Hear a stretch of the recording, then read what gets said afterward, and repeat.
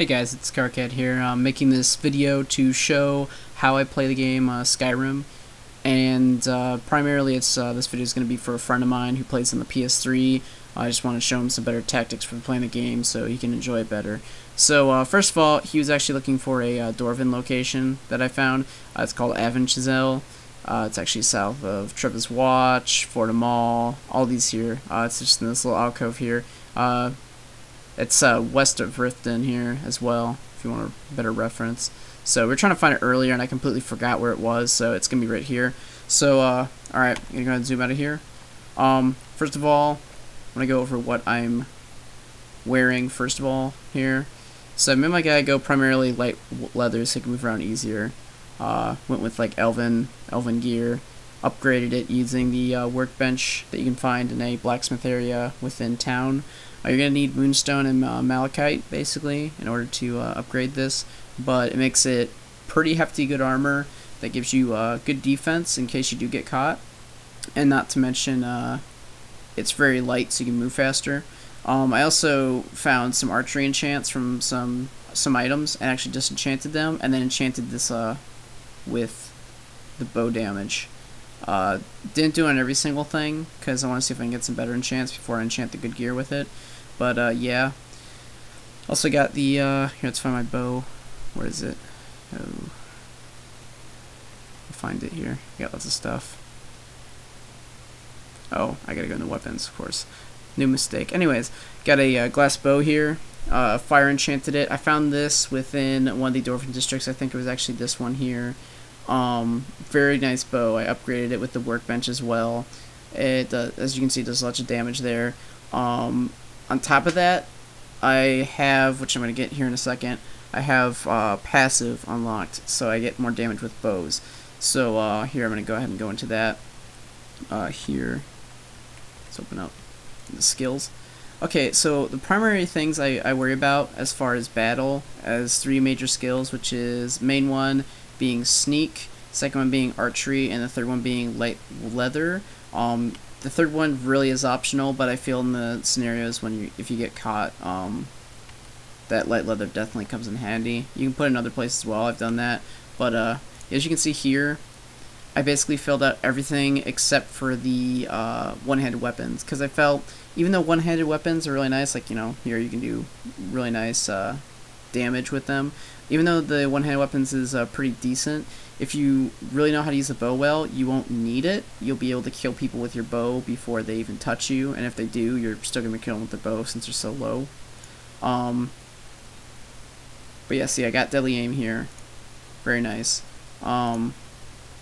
See, this is if you want to go one-handed. If you really want one-handers, if you feel you're not that confident with the bow, I'd suggest going into this. Otherwise, I'd say go for everything else besides the, besides the daggers. Went with this just because it's kind of convenient, and it unlocks these other ones here where you can basically roll forward while in while you're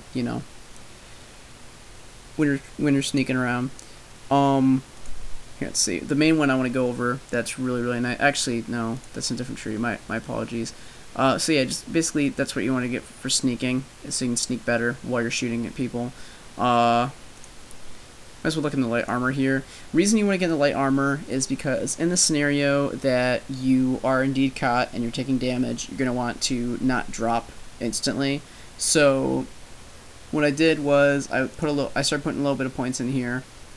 Basically gives you more armor from your light armor, so you can move faster plus have some decent armor.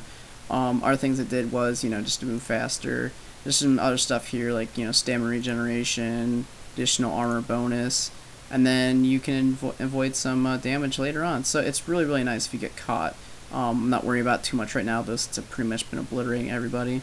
And then the the third thing I've been going into here is archery.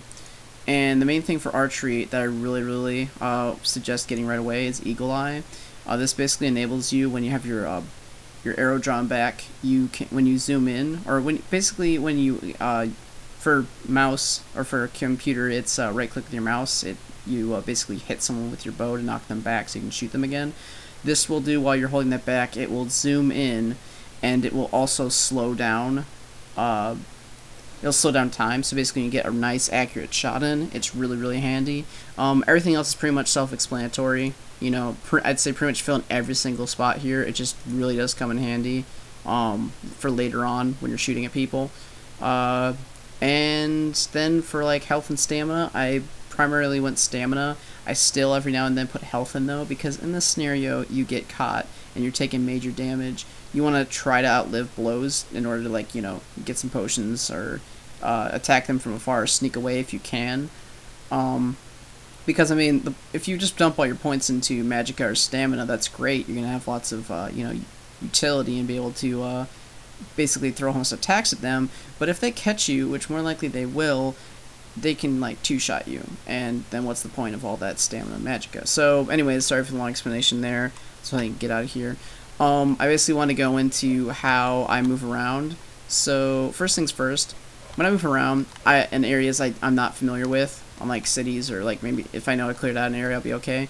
I'll zoom out and I'll just kind of crouch down, make sure I'm hidden. My stealth is so high that, you know, like I can pretty much be standing in front of somebody and, oh, I found a chest. Okay, sorry.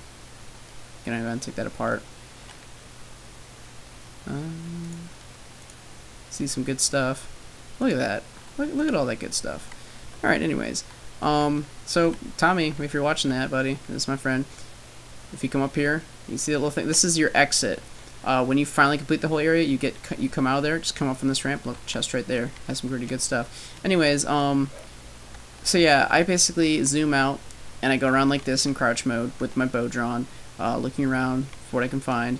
I'll slowly start to sneak down, and I'll keep my eyes open for any enemies. And when I come in range of any enemies, I will zoom back in, get my bow out, try to stay back as far as I can, and then shoot them from afar. And since you're sneaking, you aren't detected right away unless it's a really good enemy with good detection, and you can basically just keep shooting at them without them even noticing you. It's really, really nice. It's really convenient. A lot of people do it for this reason. And in the situation they do find you, it's like tough luck. You're super low, I'm super high, and I can shoot you in the face as I please. It's really nice. As I was telling my friend, you can go like melee. It does work. It's only going to work one of two ways though. You can go berserker with, like, you know, two-handed weapons, but you're going to want to get lots of health to outlast enemies, and you're going to want some decent armor that's going to be able to take some blows since you're in melee range. The other thing is getting a one-hander and a shield. And, you know, if that's going to allow you to block, mitigate damage, and then one-hit people with your mace or your one-hand weapon. Oh, what do we have here? This just looks like a civilian, but oh, I hear a bear though. Anyways, I'm gonna try to show you guys how I basically snipe enemies here. I definitely hear bears, so I want to see if I can snipe that. Sorry, it's kind of hard to tell where things are when I just hear them. So, there's a fox, but I definitely hear a bear. And I would like to take out an enemy that actually, like, won't get one shot, so I can show an example of what I do, basically. So, oh, there he is. Okay. Alright, so first thing I do is I try to get some distance between me and the target. Enough so I can still shoot them, but so that they're not so far away that I'll get, you know, destroyed. So, go ahead and pull back your arrow. Zoom in. Aim for a nice spot there. If they're further away, you're going to want to aim higher up. If they're lower away, you're going to want to, or closer range, you're going to want to aim lower. But as you can see there, look at that. Right away, just a two-shot. I mean, this is a pretty easy target, my level. Oh, I think I heard another bear. But anyways, yeah, pretty easy target at my level. But this, you have no clue how handy this is, just shooting people like this.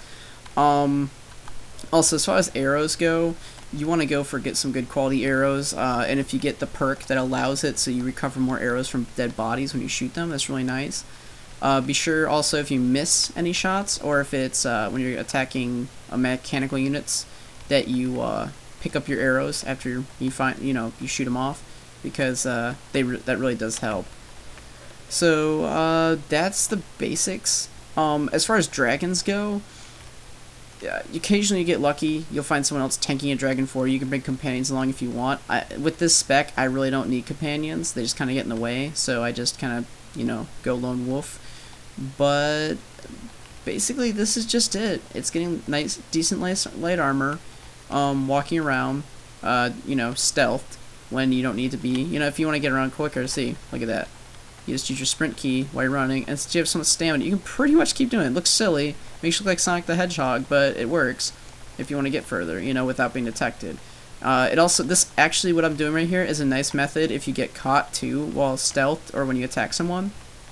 You can basically just keep doing this to get away from them to a point where they either reset out of aggro range or they can't detect you anymore, and then you can come back and shoot them again. That's if they're like, decently high in damage. Otherwise, just shoot them in the face with your bow. But for my friend, once again, I know you don't like playing zoomed in, but when you're playing archery like this, when you're in battle, it really does help. See how the crosshairs line up? You can shoot a lot better. And, third-person mode, if they're up close to you, it's kind of hard to shoot. The crosshairs are still there, but you're not getting as much accuracy with it. It's like kind of trying to shoot a gun while not looking. I don't know. That's basically the analogy I was thinking of. But yeah, sorry for the long video, guys. This is just the basics. If you have any more questions, just leave them in the comments below.